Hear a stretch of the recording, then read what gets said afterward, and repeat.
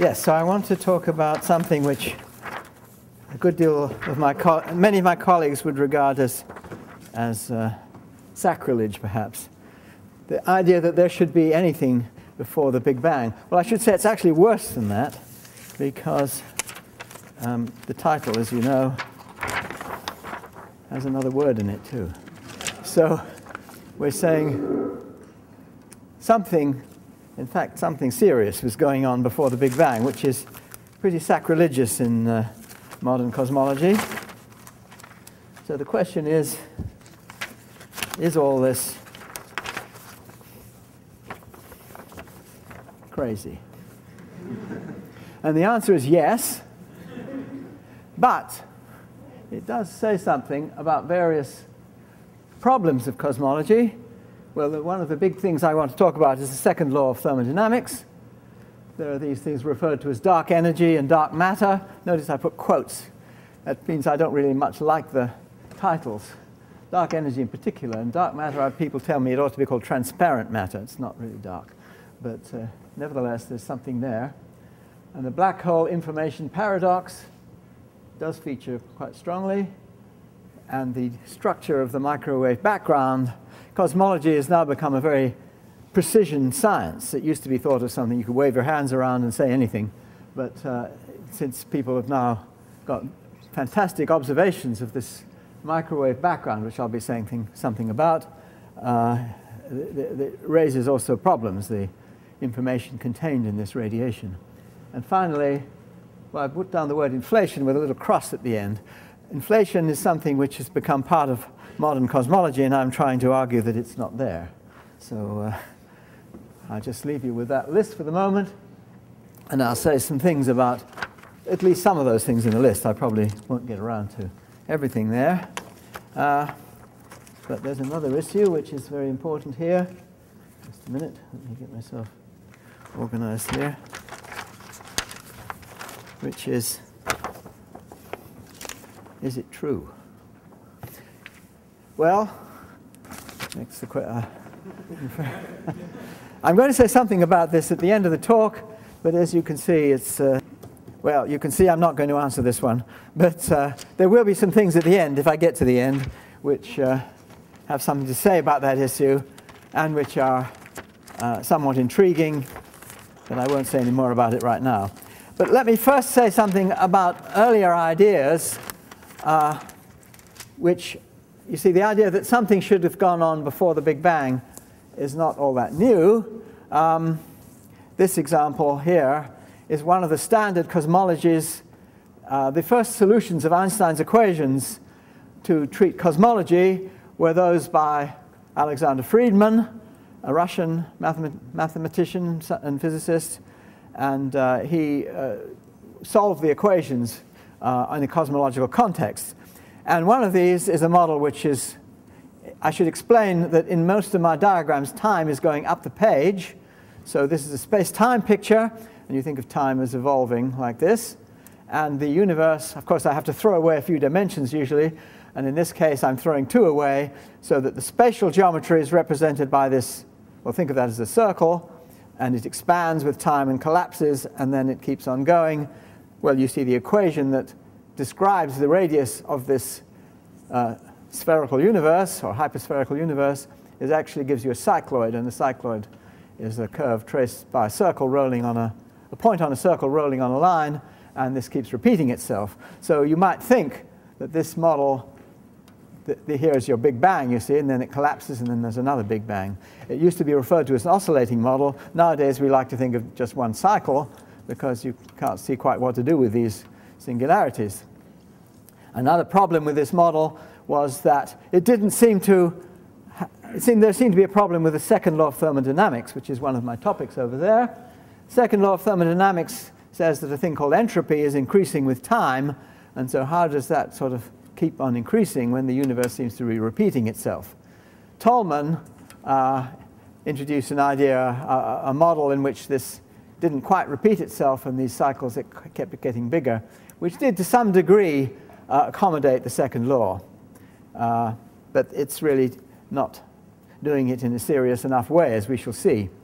Other models due to, well, Wheeler suggested maybe the constants of nature changed with each cycle, and Lee Smolin had idea that you branch new universes out of black holes, and there are some other models which involve things of this general nature. These all involve string theory ideas, and I'm not going to involve any string theory, you might be relieved to hear. But so these are ideas which I'm going to talk about will not have anything like string theory, no higher dimensions. We're only talking about 3 dimensions of space and 1 of time. Again, you might be relieved to hear that. Okay, let me not talk about all these other models, except I'll just say that one of the driving ideas is to have a model in which the geometry really does work. Whereas in these models, you have trouble, as we'll be seeing, trying to fit one cycle onto the next. Really creates all sorts of serious problems. Anyway, I'll leave that one there for the moment and describe the standard cosmologies. These, in fact, are models due to Friedman. And there are basically 3 different models. The one I just talked about over there, where the universe is spatially closed, so you see the section through it. The spatial geometry is something closed up. Whereas there are 2 others which are open. These are characterized by a number called k, which is basically the spatial curvature, which could be positive, in this case 0 or negative. And before I get to the ones underneath, let me say something about these 3 kinds of geometry. They're well known to mathematicians, but if you want to describe these ideas to the general public, it's rather handy that the Dutch artist M.C. Escher had these very beautiful representations of these 3 kinds of geometry. So here we have the, I guess it's the other way around according to that picture there, but never mind. I suppose I could do this, but then my inequalities didn't work so well. Well, it's still all right, but the k is the wrong way around, isn't it? So I can, no, that doesn't work. Anyway, here we have the normal Euclidean geometry. So the k equals 0 case, the spatial geometry is at least on average flat, just like Euclid's geometry. And here we have something like a sphere where it's all closed up, but think of it as a higher dimension, so it has to be a 3-dimensional version of a sphere. And here we have what to me is the most interesting case, the negatively curved case. That's the one over here, where the expansion is more rapid, if you like. This one just doesn't recollapse, but this one just keeps on going, never even slows down ultimately. But the geometry is nicely represented by this thing. Well, this is referred to as the Poincaré representation of hyperbolic geometry, I suppose for the reason that it was discovered by Beltrami. But I think if I call it the Beltrami model, people will think of some other model, which was also discovered by Beltrami. So that's a little bit of a problem, but it's the conformal representation. And that's the point I want to concentrate on here. What I want to say is that the whole of the spatial universe, this is actually a 2-dimensional spatial universe, but you could do the same thing in 3 dimensions where the boundary was a sphere and the entire universe was represented inside. This is an infinite universe, so the devils just keep on going and going and the angels keep on going and going. But you have to imagine that if you were one of these devils, or if you prefer an angel, right down here, you would think the universe looked just the same as one of the ones in the middle. Now you see there's a certain amount of distortion, but the distortion is of a very special kind. It's of a kind which is called conformal. So that if you take very small shapes, or the smaller they are, the better the representation is, very small shape, say the eye of the devil, then it's almost exactly simply expanded or contracted. So when you get to one of these devils down here, the eye shape would be almost exactly the same, except that it's uniformly contracted down. So you have, another way of putting it is that the angles in this geometry are correctly represented in the background Euclidean geometry. And that's what we mean by a conformal representation. But what is nice here, and this is the point that I really want to stress, is that the entire infinite universe is represented in a finite region where infinity is this boundary. Now the infinity boundary here looks like a circle. Of course, if this was a 3-dimensional case, the infinity would be a sphere. So if you were one of the inhabitants of this universe and you took a walk, you would seem to slow down and never get to this boundary. It would, to you, appear like somewhere out at infinity. But we, looking at this from this Euclidean perspective, can think of the finite boundary, and you could take a step right outside. So if you respected the geometry of the Euclidean space instead of the hyperbolic space, then you could simply step outside to a region here which isn't part of the universe. So I want you to keep this in mind, because this will actually play a good role in what I want to say later, that infinity can be represented by a boundary, which as far as the conformal geometry is concerned, that is the geometry which respects small shapes, infinitesimal shapes, or angles if you like, but it doesn't respect the size, so small and big are sort of equivalent. That geometry, you can somehow extend it beyond infinity. So keep that in mind, because that will be something rather important in what I want to talk about. Now, I said I'd say something about the second law of thermodynamics, so let me say something about that. In fact, I want to talk about what I'm calling the mystery of the second law of thermodynamics.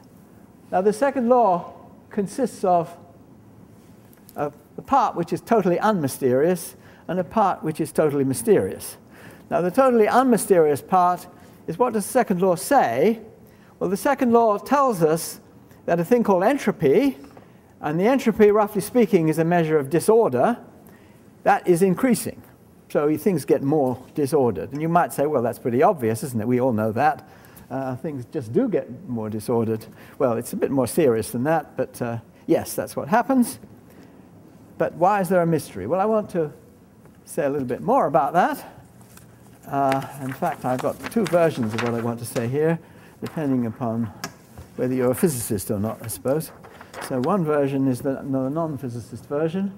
Here we have, well, a cartoon of some sort of everyday occurrence. You have to imagine this is, say, taking place according to the laws of Newton, where you have little particles constituting what's going on here, and forces between the particles, and you can imagine everything is carrying on in accordance with Newtonian dynamics. Now, one of the features of Newtonian dynamics is that it is completely reversible in time. So all the laws, if you run the clock backwards, they work just as well backwards as forwards. Now, here we have something which is in accordance with Newtonian mechanics. A glass of wine perched on the edge of the table, and it jiggles and it falls off, and the wine gets absorbed into the carpet and the glass smashes, and so on. Now, this is something which, if you ran the clock backwards, would be just as much in accord with Newtonian dynamics, say this first, this second, this third, as the more everyday this first, this second, and this third. However, we never see things where the glass somehow spontaneously assembles itself and the wine jumps out of the carpet and into the glass and sits onto the edge of the table. You might worry about where the energy comes from, but it all comes from the random motions down here. There's no problem with energy conservation. The problem is something else. It's with entropy.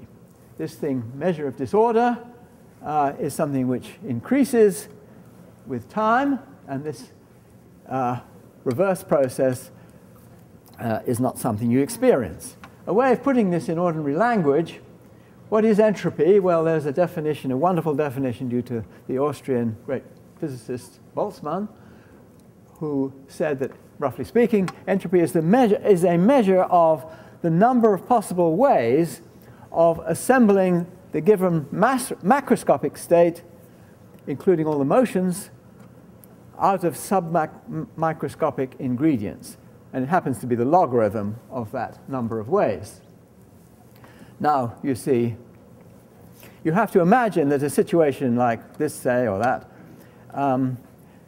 there's a lot of air here and there's a lot of fluid in the glass. And you might say, to talk about the dynamics, you would need to know exactly how every particle is moving, where it is, how it's moving, what the nature of that particle is, and so on, what the chemical compositions and so on, everything like that. But you need to know every single particle to be able to do Newtonian mechanics. Whereas all you would really know about a situation like this would be averages. You'd know what the temperature is, what the pressure is, what the general direction of flow, and things like that, what the chemical composition is, but not in detail where every particle is. So we have on the first hand the submicroscopic state of all the actual details of everything, and secondly, what you really see here, which is the macroscopic parameters. It's a little bit vague, but never mind about that. If you know the macroscopic parameters, then there are many different ways of constructing that macroscopic state out of submicroscopic states. A huge number. You take the logarithm of that, and that is the entropy. Well, there's a thing called Boltzmann's constant, which goes into it too, but that doesn't matter. It's basically that. So you take the logarithm of the number of ways of producing the macroscopic state out of submacroscopic possibilities. And the log of that is the entropy. So it's really quite a simple idea. And then you have a thing called thermal equilibrium, which is the maximum entropy state. I should make a point about this, and that is that very tiny changes in entropy will tend to correspond to absolutely stupendous changes in this number of ways of doing it. So the entropy somehow gives you a kind of, doesn't tell you the actual stupendous change in the number of possibilities. Now you see, I told you I'd have a physicist version of this slide, which is basically the same situation, but we have to talk about phase space. I'm not going to waste time talking about this, because if you're a physicist, you know about it already, and if you're not, it would take me too long to explain exactly what phase space is and everything. But you have this thing with these coarse graining regions, so the macroscopic state is described by a region where all these little submacroscopic states look the same, but they actually are in detail different.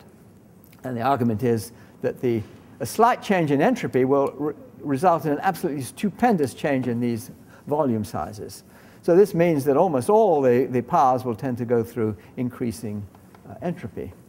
Now, that's the sort of natural thing. So I said there's an obvious part to the second law and a mysterious part. And the obvious part is that almost all the future behaviors are going to have an increasing entropy. So here I've plotted entropy this way, time this way, and so that's what you would expect. The trouble is, what happens when you try to go the other way and say, what is the most likely way that this glass could have found its way on the top here? And you try to use the same argument, and you see, well, by far the most probable way is that it started as a great mess on the ground like this, and all the wine suddenly collected itself together, and the glass, all the bits of broken glass stuck themselves together, and the wine jumped into the glass and perched itself on the edge of the table. That's by far the most likely way that glass came up in the corner of the table, just by the same argument. And then you would retrodict that the entropy went back up into the past like this, which is completely wrong. Of course, what happened is that somebody who'd been drinking a bit too much of this stuff had put it rather sloppily on the edge of the table, and that was something where the entropy was actually going up previously. So this argument is fine if there isn't something else going on which is non-random involved in this. And so there has to have been. And if we look at this picture here, I'll take the physicist picture because I haven't got it on the other side. This curve of entropy you have to trace back and back and back, and you see why. Well, there's got to have been some very huge constraint on what the entropy was at the beginning. And that constraint was the Big Bang, and so on. So we have a problem here. Why is it that the entropy, if it was going up into the future, must have been going down in the past, and so it must have been very, very tiny in the past. And so there must have been an extremely special state in the past. Now, there's a little bit of a problem here. The problem is, what do we know about the Big Bang? Why do we even believe it's there at all? One of the most powerful pieces of evidence for the Big Bang is this thing called the microwave background radiation. This is it's an incredible observation and confirmation of the existence of this highly condensed hot state, which is this radiation which is often referred to as the flash of the Big Bang, which is observed. And the thing is, it has, well, its temperature is about 2.7 degrees absolute, which is pretty cold, almost absolute zero, but it was hot at one time, and the universe expanded, and the expansion cooled it down to what we see now, about 2.7 degrees absolute. So this is, this is a curve here showing you the, at different frequencies, you get different intensities. And this follows very closely this Planck curve. This is the famous curve that Max Planck explained and started quantum mechanics off, if you like. And this is a very specific mathematical shape. Now, the little error bars here refer to the observations, but in order to plot this thing here, the error bars have been exaggerated by a factor of about 500. So you see some of these look pretty, the errors look pretty big here, but you've got to remember it's exaggerated by a factor of 500, so you've got to squash that down by a factor of 500. And therefore, every single point of observation fits to the eye right on the curve. So what we have is an absolutely incredible precision, much better than any other observation in physics of a Planck curve in physics, out there in space. And that's telling us, you see, this is frequency up this way, and this is the intensity for each frequency. So that's what it is.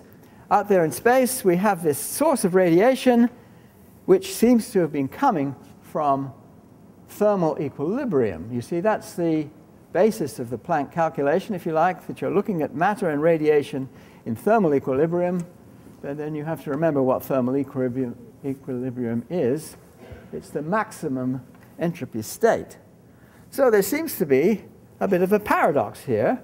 You go back and back and back to the earliest stage of the universe we know. Well, it's not the earliest, because this radiation is about 300,000 years after the Big Bang, but it's still referred to as the flash of the Big Bang. If you go back earlier, you can't see it because the radiation doesn't get out. It's when the universe became transparent, essentially. So, but what you see is that when you go way back there, you see something not small entropy. You seem to see maximum entropy. So what's wrong? Well, I think I've never quite understood why cosmologists don't worry more about this. And I think one of the reasons has been that they say, well, the universe was pretty small in those days, and therefore there perhaps wasn't much room for much entropy. Well, that's just the wrong argument, because if you have reversible laws of physics, when you go back, you can't increase the number of degrees of freedom. So that it doesn't explain it. The real explanation is that what you're looking at here is not the whole story. What you're looking at is radiation coming from matter and radiation in equilibrium. Yes, that's right. That's what this is telling us. But that is actually not the whole story. The microwave background is actually telling us something else about the nature of the universe in the early stages, which is not shown in this curve here.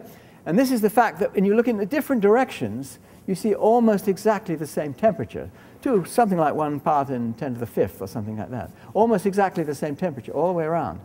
And that's telling us that, okay, you're looking at something which is spatially extremely uniform. So what's that? What's the importance of that? Well, spatially uniform is telling us something else about the initial universe. And let me show you some more cartoons. This is now here. Just a minute, where did I? If you have a gas in a box, this is the sort of thing that people tend to talk about in terms of the second law. The gas might start off by being tucked up in a corner by some little walls or something, and then you remove the walls, and it spreads out like that. So this represents an increase of entropy. This irregular-looking initial state smooths out and becomes, which looks very uniform. And that corresponds indeed to an increase of entropy. But suppose these were not gas molecules, but gravitating bodies. They could be stars or something like that. And then there's an opposing tendency, which comes from gravity, for these things to clump. So that whereas this is still increasing entropy, the picture looks very different. And so you have something uniform becoming less and less uniform, whereas here we have something non-uniform becoming more and more uniform. Both represent increases of entropy, but the effect of gravity, from its universally attractive nature, is such as to produce something which looks very different. And what, in fact, we see in the early universe, from, first of all, the microwave background, this curve, telling us as far as the matter and radiation is concerned, yes, it looks like this.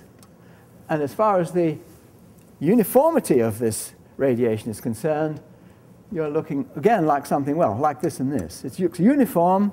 It looks like thermal radiation. It looks uniform. But you see, that means that it is small entropy with regard to gravity and large entropy with regard to the rest of it. So that's what you're seeing, a combination of those two things. And the gravity is easily the most important part of this, or you might say it's what we live off, in fact. It's absolutely crucial, because here we are living off, well, you see people think of the fact that we get energy from the sun, but that's not the crucial thing, because the energy that we get from the sun goes back again. Okay, we get global warming, so we are actually being warmed up, but that's from this point of view, it's a small effect. Of course, it's something to worry about from other points of view, but here we have the radiation in the daytime coming in from the sun. It's doing it now, and particularly at night, it just all goes back again. So we don't get energy from the sun. But what do we get from the sun? Well, what we get is the fact that the sun is a hot spot in a dark sky. And a hot spot, that means that the photons tend to be, on the average, much more energetic than the ones going away. That's the Planck thing again. And the individual photons, by Planck's formula, E equals h nu, the individual photons have to be more energetic. They have a higher frequency, and therefore they're more energetic individually. Therefore, there are smaller number of them. So there are fewer photons coming from the sun, and many, many more infrared photons carrying the same amount of energy away again. So we have small number of degrees of freedom here, large number of degrees of freedom here. That means the energy is spread out over more degrees of freedom. That means that the entropy involved here is much higher than the entropy here. And the plants are clever enough to convert these low energy photons to high energy photons and use the reservoir of low entropy that's involved there in building up their substance. So that's, and then we eat plants, or animals that eat plants, and so on. And so this is how we keep alive. We don't keep alive by taking energy, because if we did, we'd just get fatter and fatter. Do you want to just stop for a sec? Because we have a second microphone. Oh, all right. Save your voice. And yes, well, whatever you think. Yeah, do you think we can try it. It's a headset mic. Oh, I see. It's one of those. Do you want a pocket to put this in? Well, leave that there. Oh, we need that as well. Oh, yeah, yes, all right. Yes. As long as they don't start interfering with each other and squawk at us. Here. Yes. Can we stick it in there? You can, yes. Okay. And this goes, that goes over your ear. All right. Oops. Is that going to be okay? Yes, it doesn't need that. It just needs to stay straight. Can you hear me at the back? Or aren't they supposed to hear me yet? Well, let's just let him fix it. Take a breather. Okay, take a sip of water. Do you want to try it again? Can you hear me? Is it making any noise at the back? Okay? I think you're good. Is that working? I hear no complaints from the back, so I don't know what that means. Yes or no? Is it good? A little bit more volume. Not as far as good. Now that's wonderful, yes. You can hear that. That's the other problem, is when it starts squawking. Here, let me just, okay, I think we're... Is that, can you hear me? No. You didn't hear me say that.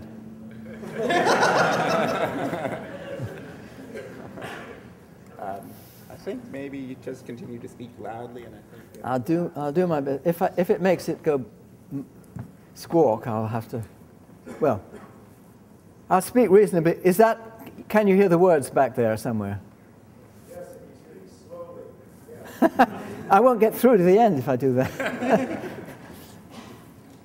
Okay, energy is conserved, but the entropy, which is low, what we get from the sun, or the imbalance between the hot sun and the cold sky is what we get, that's what we make use of, if you like, in keeping ourselves alive. That sounds as though something more serious is happening.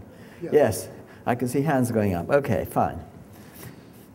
And the point is the sun is a hot spot in a dark sky. And where does that come from? Well, all sorts of processes are going on in the sun, such as thermonuclear reactions and so on. But the main thing, the ultimate reason why the sun is hot, comes from the fact that it's there at all, which comes from gravitational clumping. So you see, it's because the distribution used to be uniform, like this, and as it clumps, you get things like stars forming, and they get hot, and they form hot spots in an otherwise dark sky, and that is what we live off. So it is this uniformity which is absolutely crucial to the universe as we know it and how we can exist in it, and how we have a second law of thermodynamics which we can live off, and it comes from this kind of process. Okay, well that's a big point I wanted to make. There is, however, another point here, as you see at the bottom of the slide. Black hole represents the greatest increase in entropy that comes about through gravitational clumping. In fact,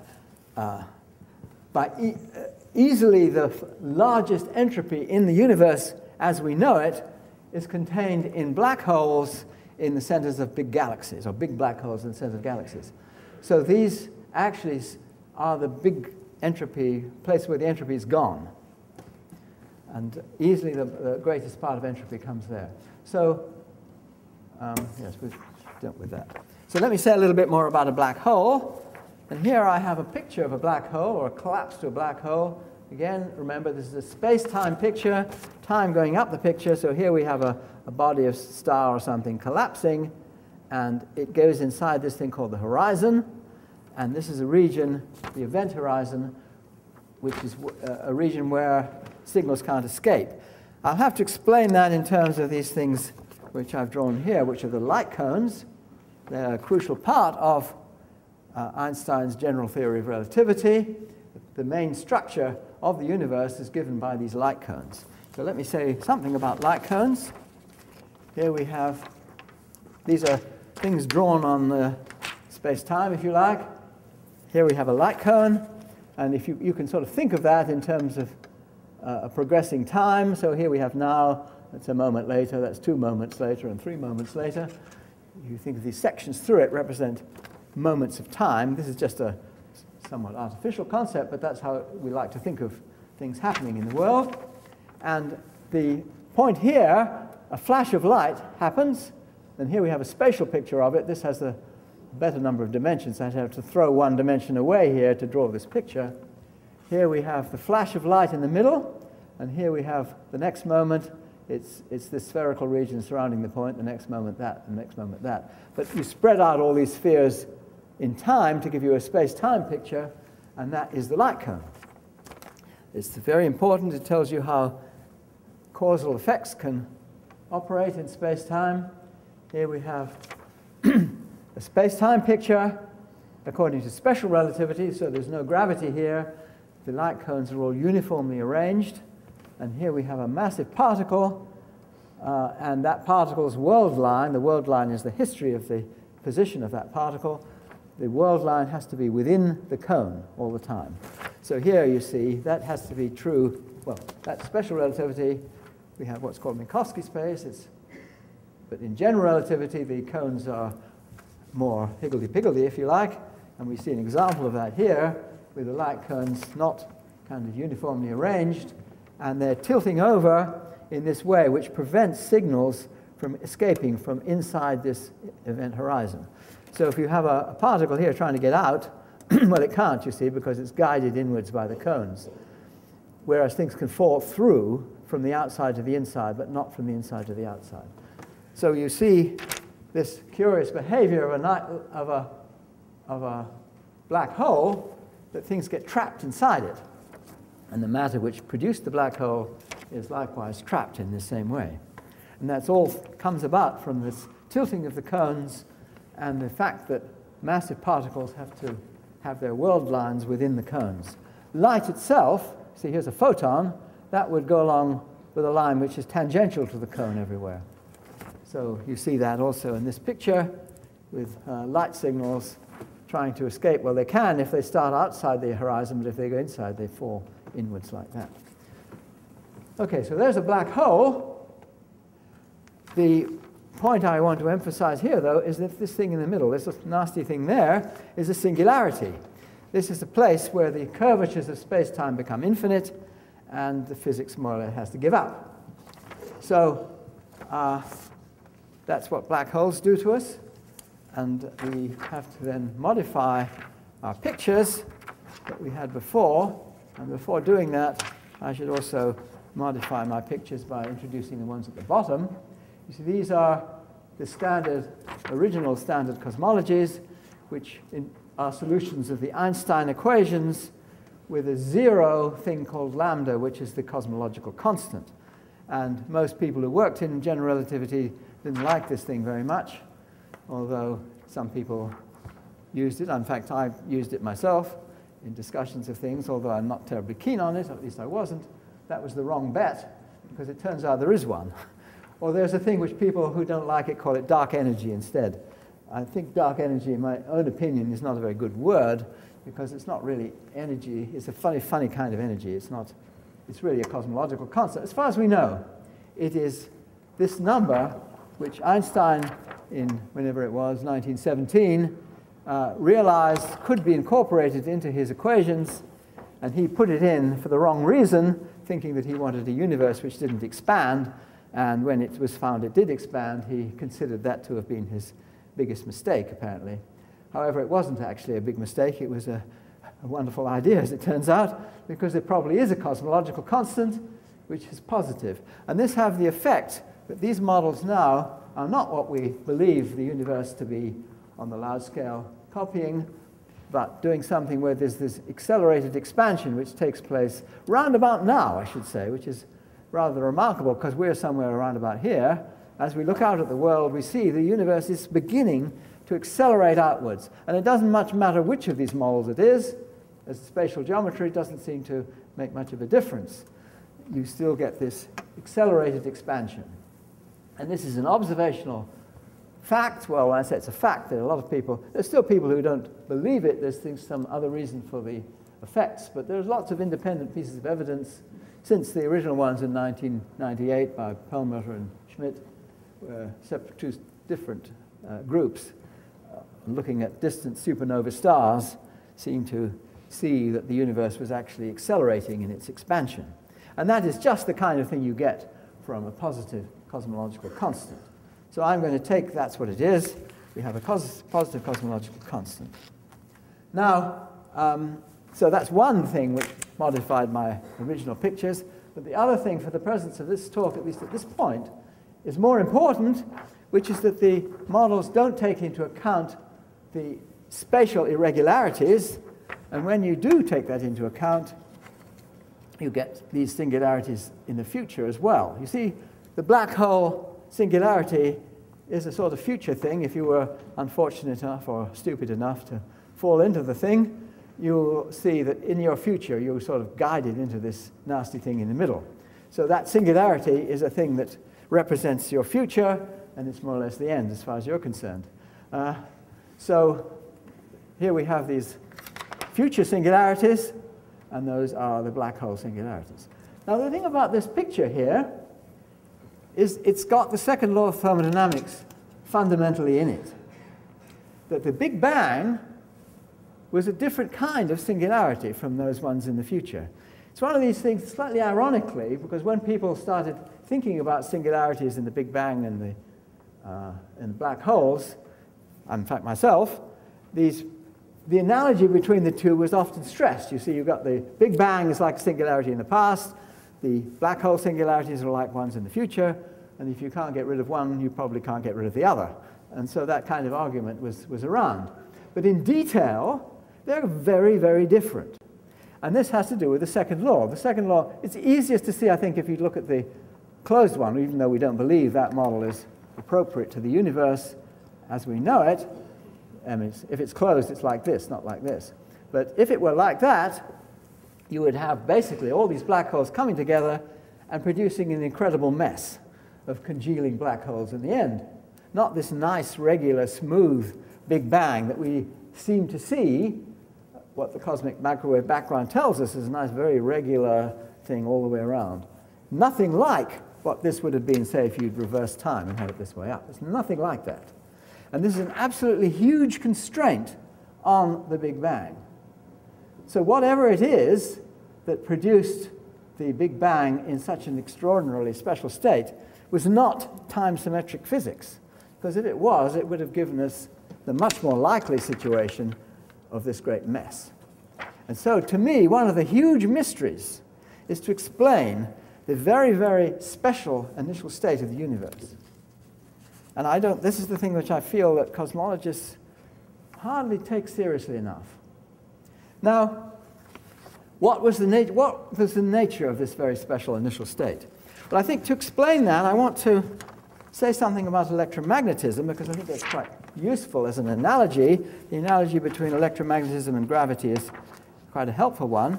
So in electromagnetism, okay, Faraday and Maxwell, basically, we have two things which are the ingredients. One of these is the field, the electromagnetic field. That's the electric field and the magnetic field. And here I've got the electric field with these represented by these arrows, and there's a charge, or you might have a current going around, and these arrows now represent magnetic field. Well, these are sort of put together into this thing called F, which is called the electromagnetic field tensor. But there's also a thing called J in the business, which is referred to as the charge-current vector. Here's a charge, and there's a current. And these things are lumped together into J. J is the source, F is the field. So think about that. This is the way that electromagnetism works. And there are these very beautiful equations that Maxwell found to relate these things to each other. Now, what's the situation with gravity? Well, I want to say we have to there are another number of ways you can make an analogy, but the one that's most relevant to general relativity, and which to me is the most important, is to bring in Einstein's principle of equivalence, or Galileo's principle, if you like. Here's Galileo dropping a big rock and a little rock from the Leaning Tower. Whether he did or not is not the point. And here we have them falling together. And here I have a little insect sitting on the big rock looking at the little one, and it's as though gravity wasn't there at all. Since they fall together, the insect seems to see that there is no gravity. Well, now we have this experience that astronauts, of course, and there's some futuristic space station, and even though the Earth is sitting right there, they seem to float freely as though there were no gravity. It's just the same as the insect on the rock.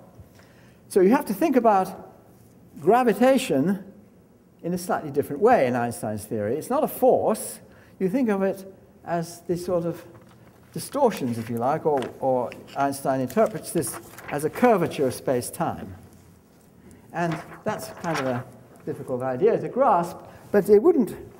The thing about it I want to stress is it's something you can actually see directly.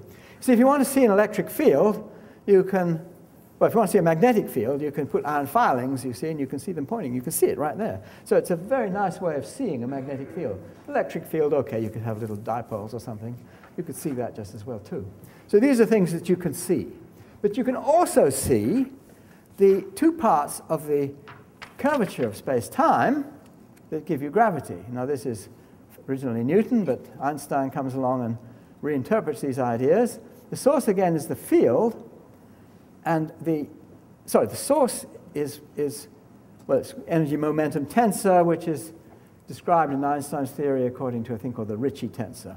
So you have these two parts of the curvature of space-time.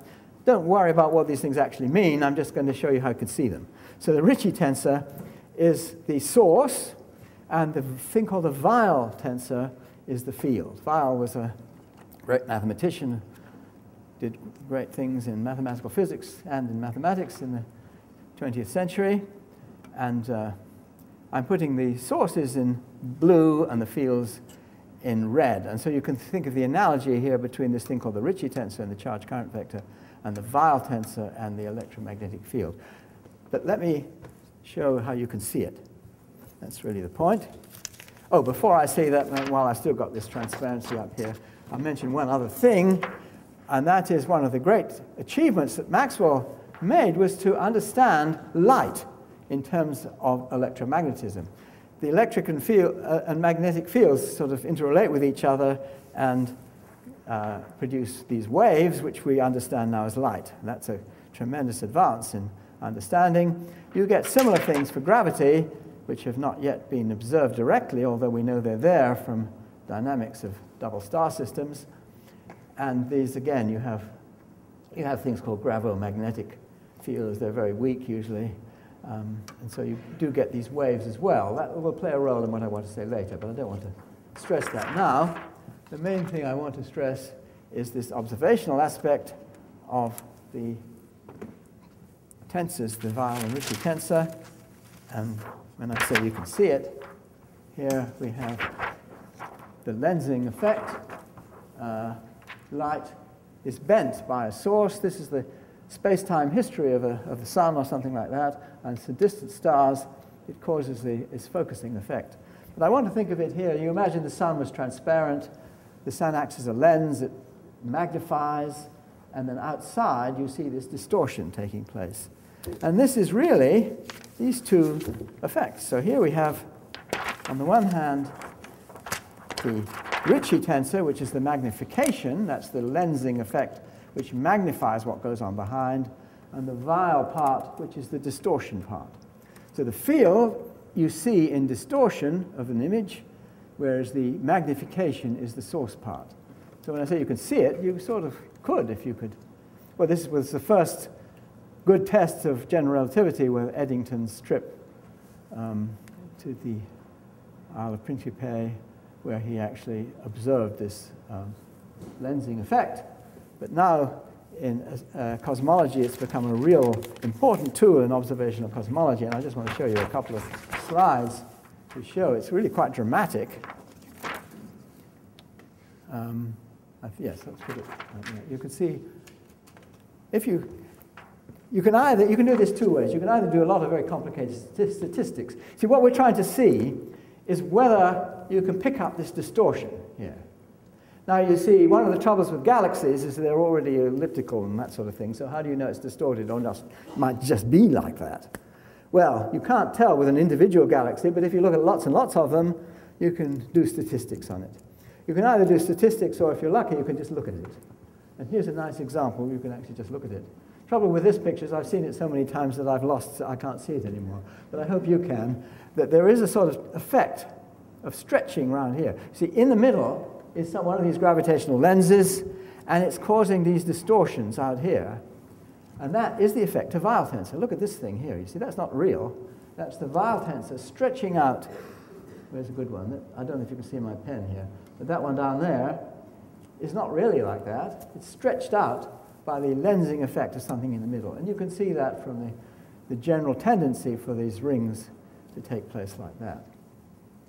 And if you don't believe that one, a good one to look at is this one here, where you see this huge arc like that. Well, it's because you get these things lined up very accurately with the lensing source in the middle and something right behind it, which has got stretched out by this lensing effect. So you're seeing the Weil curvature.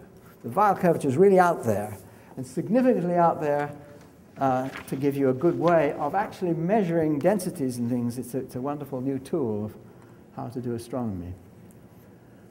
And this is the space-time picture of what's going on at the bottom here. Okay, so it's out there, and that's the Weil curvature, which is the gravitational field. And well, I want to say, how do you characterize the special nature of the Big Bang? Well, the Big Bang was special in that it wasn't gravity running around. There wasn't much gravity. So that means there wasn't much Weil tensor. And so this is the sort of thing I want to say here. This is merely a hypothesis now. I'm going to say, as a hypothesis, let's say that singularities in the past, whatever they were like, have to have been with the Weil curvature 0, or very small. Whereas the ones in the future, the Weil curvature goes wild. And the ones in black holes, in fact, that's true. So that would be consistent with the pictures that I've been showing you here, with singularity in the past having zero Weyl curvature, just like the standard regular models of the Big Bang, and in the future they can run wild. And that could drive the whole second law of thermodynamics.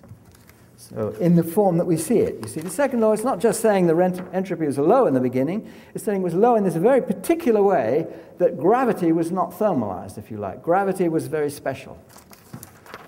And then, so I was saying a hypothesis is, let's say that initial singularities have to be like this. One of the troubles with that is mathematically it's an awkward thing to try and specify. There are lots of different ways you could say what it means. So it's an awkward thing. However, my colleague Paul Todd has adopted a very nice way of saying this, which is different. And here I've put, in fact, you see, when you put this constraint on it, it gives you a very low entropy in the early universe, which is at least telling you that the probability of finding a universe in this very special state initially was something like no greater than 1 part in 10 to the power 123. Now that number is ridiculously large. In other words, the specialness was ridiculously special, because if you tried to write that down 1, 0, 0, 0, 0, 0, 0, and put a 0 on each proton in the observable universe, you'd get nowhere close. So it's much, much bigger than that. In other words, the probability of finding that initial state in that form is much, much smaller than that. I mean, it's incredibly special. So we need a good reason for it. And it comes from the Bekenstein-Hawking black hole formula. I won't bother with that at the moment. But let me give you Paul Todd's way of formulating the Weyl curvature hypothesis. And it's a very nice way of doing it, in my view. Here we have we have a model of the universe like we have on the other side here, looking at the beginning, looking at the Big Bang. And what I'm going to do is something very much like these Escher pictures. Well, let's take this one here. I'm going to do a conformal trick. I'm going to expand. Well, you see, this is the other way around. Here I'm squashing infinity down to make a nice smooth boundary. But you can do the trick the other way and stretch it out.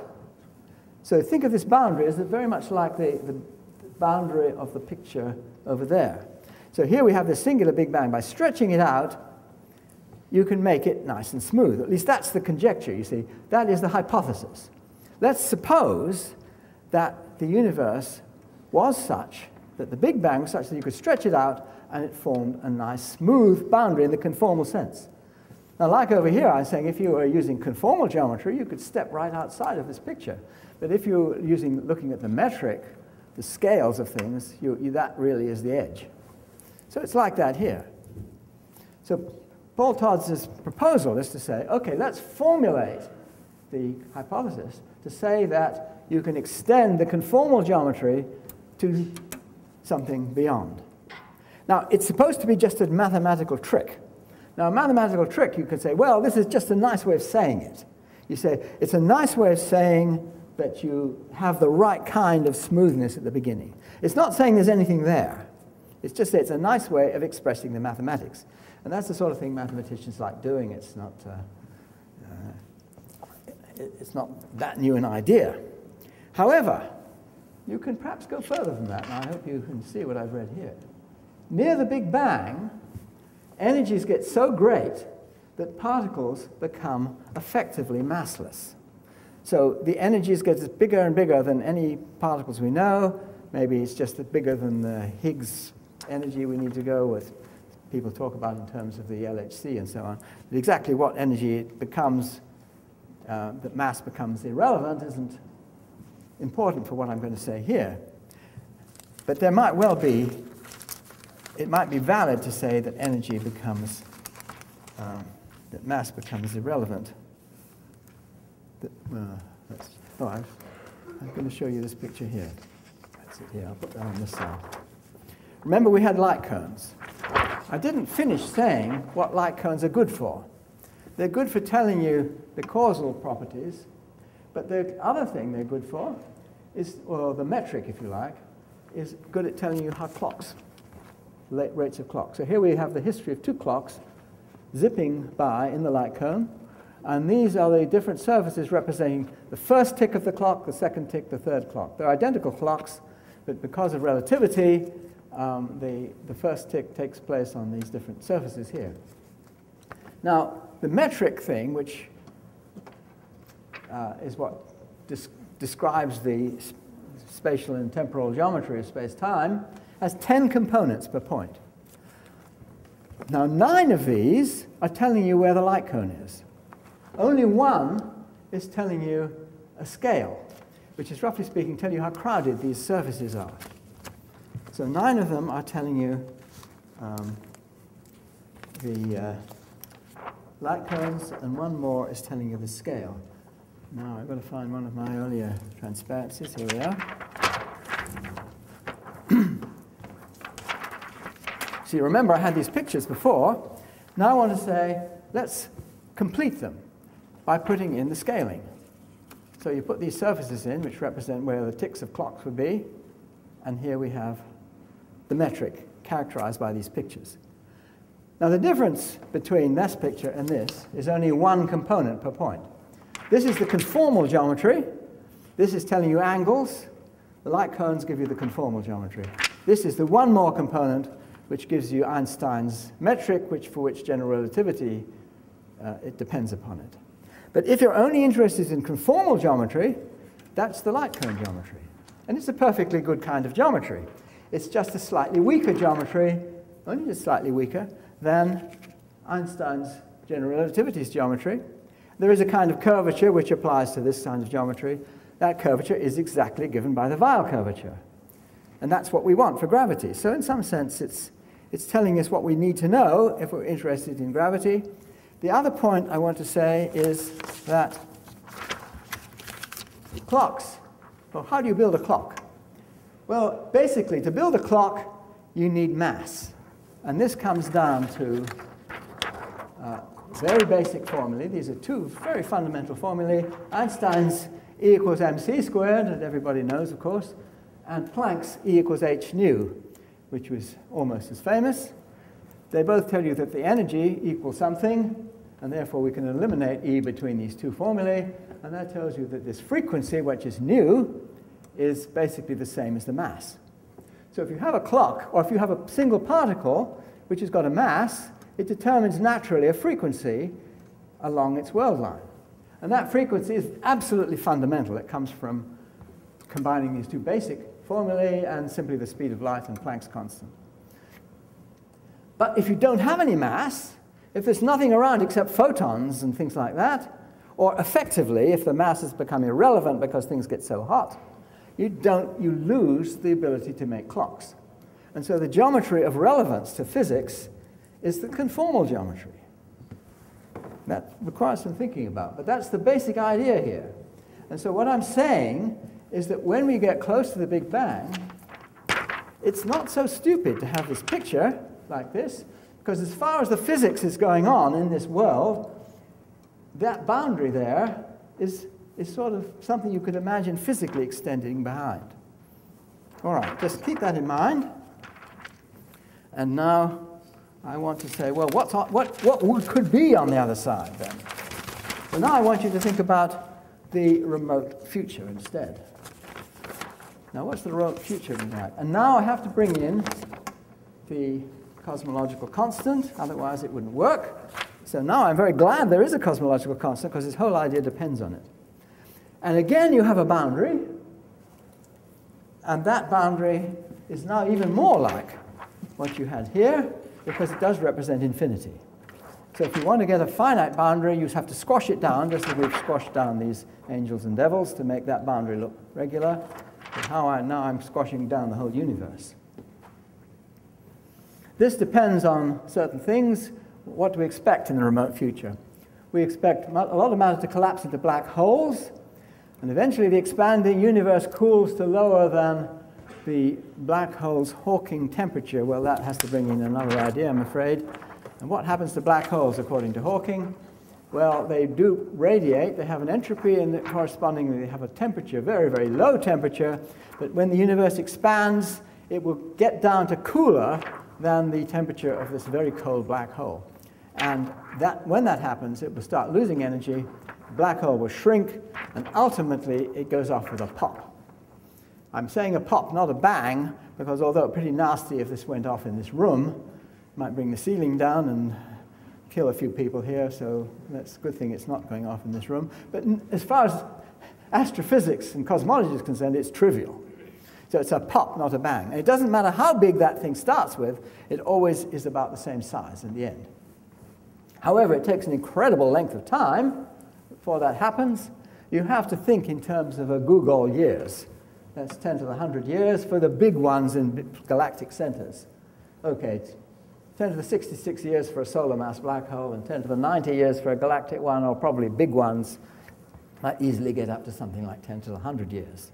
So you've got to think of that kind of time scale. Okay, I'm thinking big here. So I'm thinking of that kind of time scale. And in that kind of time scale, where are we? I want the other one. That's over here.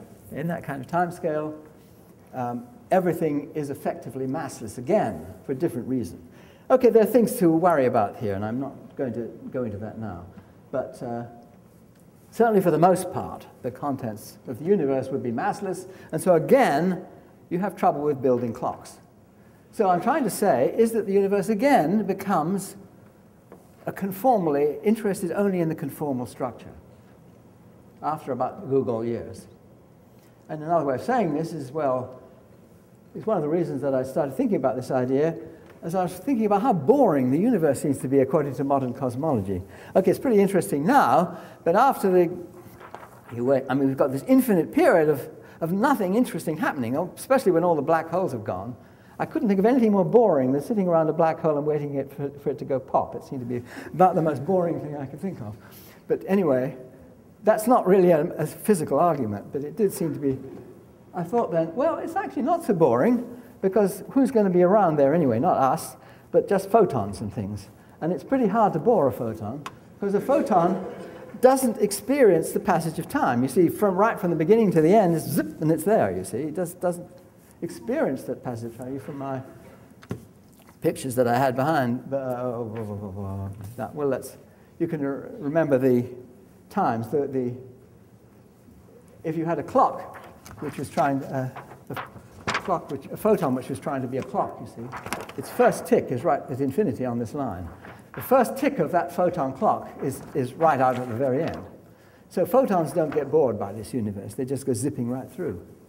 So you can see where I'm going here. I'm trying to suggest that maybe the end of the universe, that's infinity really, is the same as the beginning of the next eon. So here are eons now.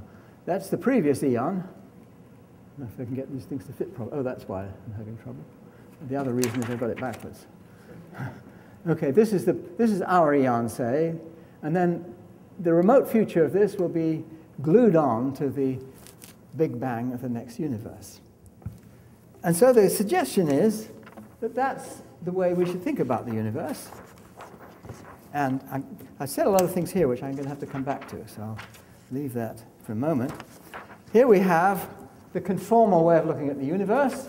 Big Bang, infinite expansion, accelerating expansion. Stretch that out, it makes a nice smooth beginning. That's the Weyl curvature hypothesis in Todd's form.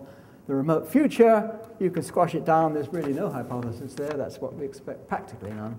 That's what we expect, that the ultimate universe could be squashed down this way. The crazy idea is that this is one eon of a continually repeating. I'm not saying it doesn't repeat itself in detail, but that's the general picture will be to continue in that way. And that is the conformal cyclic cosmology model. Of course, you have to fill it out with details about what kind of equations carry you through from one to the next, but I just want to give you the essential idea here. Now, there are 2 points I should end with. I'm afraid I've run a bit over time, but my excuse was problems with microphones. All right. Yes. One of them is there's something a bit funny about this, because what about the second law of thermodynamics? I used to worry that, I used to think maybe the answer is that the phase space gets rescaled or something, but that's wrong. There's a scaling of the phase space which is independent of the metric. It's purely a conformal notion. So that's not it. So what has to be the answer? You see, entropy is going up and up and up and up and up, and suddenly it comes down. How do we understand that? Well, I want to go back to the evaporating black hole and explain these things on the right-hand side here. There is a thing which is known as the information paradox, black hole information paradox, and that is that all the information that went into this black hole suddenly disappears, or almost completely. You see, this could be a galactic scale black hole, and it's just a little pop at the end. What happened to all the information that that black hole was swallowing all the time? Now, there have been sort of three different views, that it is actually lost, and Stephen Hawking originally suggested this, and I always have supported that idea. He has gone and ratted on me just a few years ago, changed his mind, and said, no, it comes back again. But I don't have to change my mind. Perhaps it's retrieved, and this is the other view, that it's somehow in the pop, or in subtle correlations between radiation. And people try and make sense of that. The reason they do mainly is they want to preserve a thing called unitarity in quantum mechanics. But it seems to me that unitarity at this level is going to go west anyway, for all sorts of reasons which I can't explain in this lecture, but that I simply don't believe that. Or maybe there's some final nugget or remnant, as it's referred to, which contains all the information, even though somehow it can be a little tiny thing at the end. And that has various problems with it too. So I think it is lost. Why do I think that? And why do I like it to be lost? That's really the main point. Well, I'm not going to explain this slide. I'm just going to talk, and those of you who want to look at it can. But except it's probably, no, it's not backwards. It won't all fit anyway, so never mind. The point is that because the information is lost, and I'm saying it has to be in this scheme, because the information is actually lost, that means that you never violate the second law. It's a subtle thing. You don't violate the second law, but the phase space gets thinned down every time a black hole evaporates. Another way of saying that is, I was saying, how do you talk about entropy? Well, you say you count the number of different states, microstates, which go to make a macrostate. And if you have two of them, and they're independent, then the number of ways of doing the pair has got to be the product of the number of ways of doing this and doing this. But since you've taken a logarithm, that means that it's the sum, and that's very nice. The logarithm helps you there. It's telling you that the entropies add up. But the other thing is that if one of these things disappears on you, as it does swallowing all its degrees of freedom, you don't see it on the other one. The other one is you don't care whether that was disappeared on you. But as far as the measure of entropy for the whole universe, you've lost all the degrees of freedom and then on the one that disappeared. And so it's a subtle point. You don't actually have a local violation of the second law ever in this procedure. However, you lose degrees of freedom, and that is how you can make sense of the second law. It needs to be thought about that. But it does make logical sense. And so that in the type of picture I've been showing you, you can have a consistent second law of thermodynamics as far as local measurements of the second law, but if you talk about the entire universe, you have to take this into account. Let me talk about something else, which in a way is more exciting or something. You see, is there any observational signal of this crazy scheme? Well, there should be. You see, here is us looking back. This is the crossover surface, so that represents the Big Bang as we look back, and the remote future as the people in the previous eon think forwards in time. Now, what will be one of the major effects on causing disturbances in this hot Big Bang that we're looking back at, in which the microwave background is a signal of? This will be encounters between black holes. You see, in the remote future, you have occasional collisions. Well, as I learned recently, apparently observations on the Andromeda galaxy is it's heading for us a little faster than people thought. So in a few zillions of years, it's going to whack into us.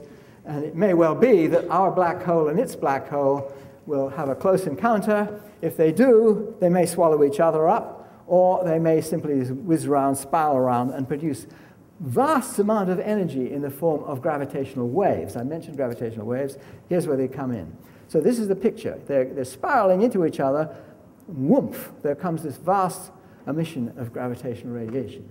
Now this, although the Weyl curvature goes to 0 here, the derivative across the surface is not 0, and that will affect the matter density of the new material which has to appear in this scheme. I can't get into the details of it, but you would actually expect to see temperature differences of this kind owing to these black hole encounters.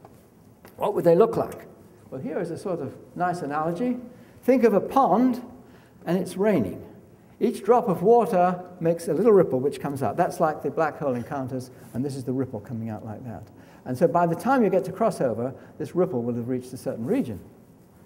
Now, it stops raining at a certain point here. That's when all the black holes have gone. And you look at a pond when it's been raining a little while back. What do you see? We just see ripples all over the place. But if you're clever enough, and you can do statistical analysis, you might be able to see if it's made up out of these, what would look like circles in the microwave background. Do we see them? Are there circles in the microwave background indicative of something like this? When I was in Princeton a year ago, I asked David Spergel, who's an expert on these things, and has anybody ever seen an effect like that? And he said, no, they haven't. But that's not surprising because nobody's ever looked. So, but he said, that seemed to me quite encouraging. But then he said, I'm not sure whether I was encouraged by this or not. He said, it wouldn't be hard to do it. Now, that was a year ago. I didn't hear anything for about a month, you see. He was going to have a look. He said if he doesn't have time, he'll give it to a student. So he gave it to the student, who then, Amir Hajian, is a student who looked at these things. And he started doing an analysis, and I kept saying, have you got any results yet? I'm giving a talk on this stuff, and I'd like to know, you see. And then when finally he did, this was several months ago, and he gave me all this data with these graphs and things like this, and I couldn't make head or tail of them, not being an expert in this area. Well, they looked pages and pages of things looking rather like this, you see. And, well, you see these, I should explain that this is the sort of Gaussian curve in the middle here. It's a parabola, really, here. And usually you're looking for things which are on the curve, you see. That means your theory is working because you've got a curve and the points are on it. But here you're looking for things which are not on the curve. That's the point. And there are a lot of spurious effects which took a while to get rid of, and they're not there. But then you see there are various tendencies, deviations from the shape of the curve. And some of these were really not there. And then there seemed to be an effect which was still there even afterwards. And so I said, is this real, or can you think of some other explanation? And he said, well, no, I can't, but maybe it's just something spurious to do with the galaxy and so on. So then I thought, here's an idea. Why don't you twist the sky? So you actually do the whole analysis again, give the sky a twist like this. It doesn't change the areas, but it changes circles into ellipses. And that means that if it's real, these circles will look like ellipses, and the effect should disappear. So he twisted it by one amount and by another amount, a little amount and a big amount, and they were all color-coded. And then I saw, this was last September or something, I looked at this, and I saw, not just in one thing, a general tendency with this thing. The green one would be the furthest out, so that seems to be the biggest effect. The red one smaller, and the blue one practically no effect. And there were several things like this. And so then I thought that seemed encouraging. And then I looked at the bottom where it's just the color coding, and it said the red ones are the circles, the green ones are a little bit of a twist, and the blue ones are lots of twist. And I thought, surely you've got the color coding wrong, because the green ones were systematically off the curve. The red ones a little bit closer, but still significantly off, and the blue ones no effect, really. And that was again and again, graph after graph after graph. So I said, look, you sure you haven't got the colors wrong? And he said, no, they're right. And then I looked back at earlier data it sent me, and yes, they are right. And this doesn't make any sense to me. Or at least it didn't until I wondered about something. Remember, we've been seeing gravitational lensing effects which make circles look like ellipses.